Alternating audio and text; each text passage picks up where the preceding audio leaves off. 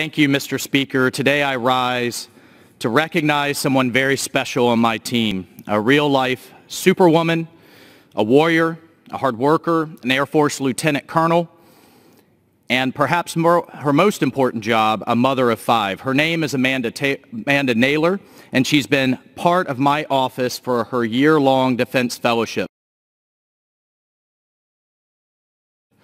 Amanda took the hustle and bustle of Capitol Hill in stride. She made it look easy.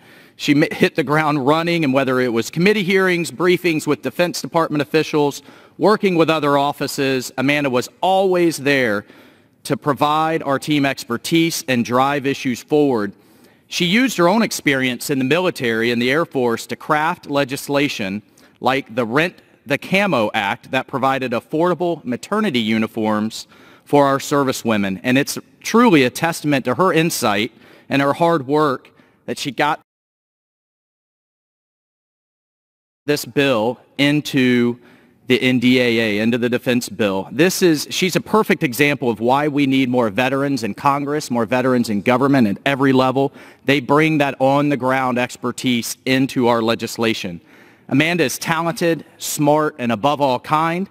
Congress could certainly use more like her. I'm sad she'll be leaving us, but she has made our office and she will make the country a better and safer place. With that, Mr. Speaker, I yield my time.